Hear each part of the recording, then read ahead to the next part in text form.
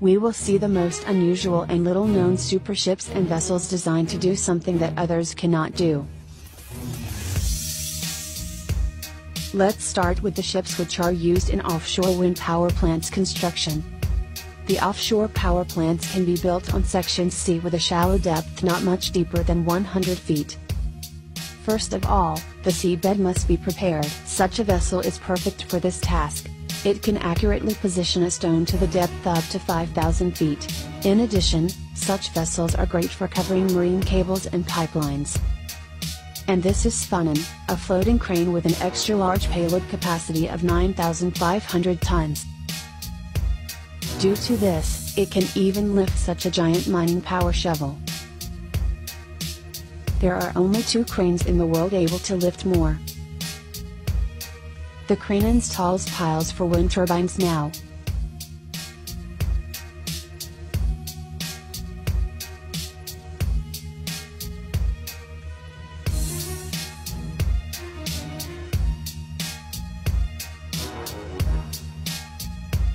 When the pile foundation is ready, such vessels are used to install wind turbine towers on it.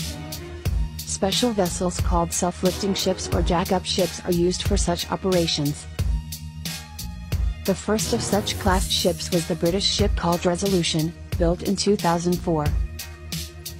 These offshore vessels are equipped with cranes, of large capacity more than 1,000 tons, and 4 or 6 support pillars with an average length about 330 feet, which allows them to operate at depths of up to 200 feet.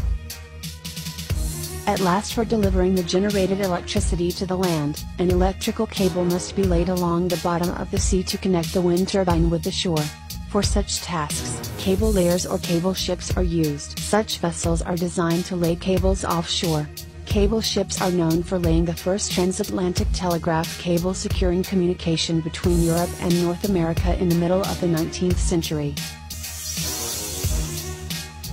This unique ship is a nuclear-powered icebreaker of the Arctic class. Icebreakers of this class are the largest in the world. One of the main advantages of nuclear icebreaker is the absence of the need for refueling.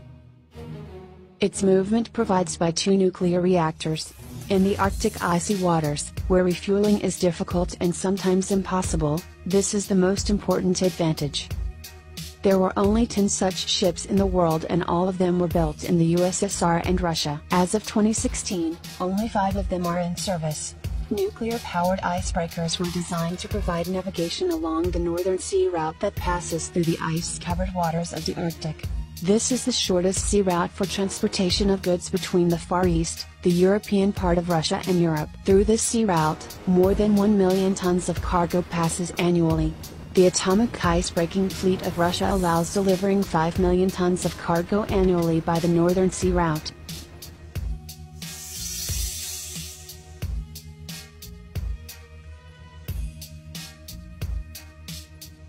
The Polaronyx is a multi-purpose deep-water vessel, able to carry out installation work at depths up to 10,000 feet. Before you start drilling an oil well or extracting gas, it is necessary to locate their deposits under the ocean floor and determine the quantity and quality of resources. The following 3 innovative vessels are designed to conduct marine seismic exploration in the discovery of oil and gas deposits. In essence, this is a tug that pulls behind itself an extensive network of seismic sensors that record sound vibrations of the bottom. The received data is processed by special equipment. Due to the unusual and surprising design of the hull, they emit minimal noise and also reduce sea pitching, which has a positive effect on the accuracy of data acquisition. The design of the case also affects the effectiveness of the study, which is proportional to the number of sensors that can simultaneously pull the vessel so that they do not get tangled in between themselves. To date, Ramform Titan can pull the largest number of sensors, thanks to its design.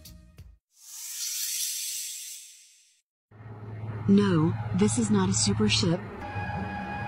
It is an ordinary barge. Such vessels are used to transport cargo along rivers. But, there are special ships in the world designed to carry very large loads that are beyond the power of normal ships. These vessels are the world's powerlifting champions and are used when there is a need to move very large structures like a giant offshore drilling rig. Blue Marlin is one of the best among them. This Dutch semi-submersible vessel is capable of carrying loads of 60,000 tons. For example, this aircraft carrier of the Royal Australian Navy is 760 feet long with a displacement of 27,000 tons. For those who don't know, the displacement of the ship is equal to its weight. And this is the construction of the spar platform hull for Aasta Hansteen offshore gas platform. With a 650 feet long and a diameter of over 160 feet, it is the biggest spar platform hull ever built in terms of diameter and displacement. Now, this structure should be delivered to the Norwegian continental shelf. And only the world's largest heavy transport vessel can do it. So, meet the next supership. Boka Vanguard is the world's #1 in heavy haulage. It can lift 4 times heavier loads than the weight of a previous aircraft carrier. With its open deck measuring 900 by 230 feet and capacity to lift 117,000 metric tons, this ship has the ability to lift and haul even Nimitz-class aircraft carrier.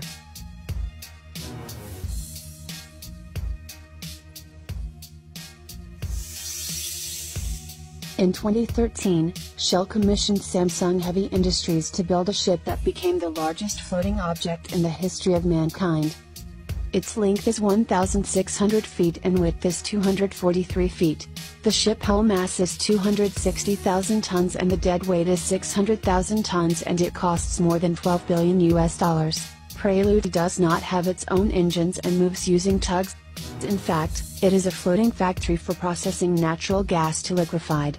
Prelude has a very specific destination, a vast underwater gas field, starting 100 kilometers off the west coast of Australia. The Shell obtained the rights for field development, but the company was unable to start development, as local authorities prohibited it from building a gas processing factory.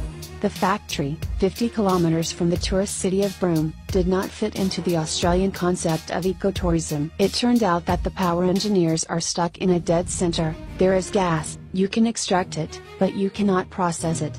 And Shell found another way, to locate the plant right at the point of production. As a result, this mega ship was built. In April 2018, the Real Sea Giant set off for its first cruise. Symphony of the Seas is the world's largest cruise ship. The vessel is almost 1,200 feet long, 230 feet high with a displacement of 228,000 tons. It can take on board up to 7,000 passengers and 2,000 attendants. The ship has 18 decks, on which are located 20 restaurants, 15 pools, and many other entertainment facilities, ranging from shops and ending with cinemas.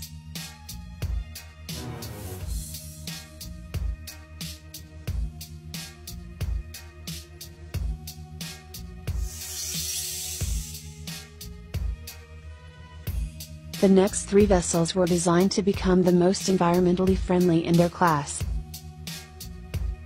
One of them is named a City of St. Petersburg. It is a car carrier vessel made from Nissan Motor Company and designed with a sleek spherical prow to reduce wind resistance, thus saving 800 tons of fuel annually. Due to this, reduces the amount of harmful emissions to the atmosphere. This is the E-Ship 1. Who knows, maybe in the future the ships will have such shape.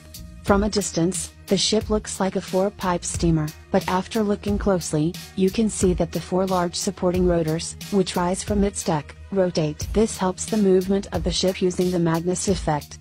According to shipowners' forecasts, the use of this system should save up to 40% of fuel. The vessel was designed to transport wind turbine blades for offshore power plants. Planet Solar is the largest solar-powered boat in the world. The boat was built in Germany and launched in 2010. It costs 15 million euros. This 100 feet long boat can reach speed up to 14 knots. In May 2012, after 584 days sailing, it became the first solar boat that made a circumnavigation around the globe. One of the project's goals was to focus public attention on the importance of renewable energy sources for environmental protection.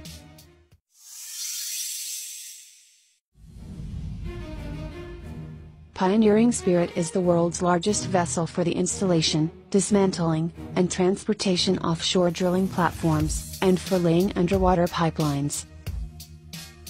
This vessel is involved in the construction of Turkish Stream. It is a natural gas pipeline running from the Russian Federation to Turkey. This newest vessel must break all records in depth and speed of laying pipes. For this, it has the most advanced equipment. In particular, along the entire length of the largest ship in the world. 7 automatic welding stations are installed, and 6 stations for applying a protective layer on the pipes. Its equipment allows laying pipelines at record depths of up to 12,000 feet. Its full displacement of 1 million tons also broke all records. It is almost 2 times much more than Shell's Prelude and 5 times than the Symphony of the Seas. The length of the vessel is 1,250 feet and its width is more than 400. The statement that a small town can fit on its deck is quite true. On the deck area, it has no equal.